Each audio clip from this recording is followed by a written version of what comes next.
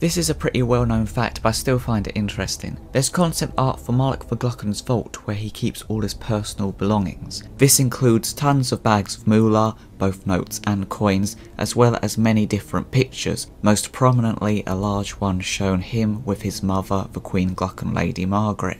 And he's also even got a massive statue, presumably of himself, although the head seems to have come off. Overall, the vault is kind of a mess. He really ought to tidy this place up a bit. But I do like that stained glass window he has on the ceiling. Interestingly, although it doesn't play a role in the story, it actually was put in Oddworld Oddysee and its remake in a secret area at the start of Scrabania. I really like that, seemingly for no particular reason, they just put this in the game.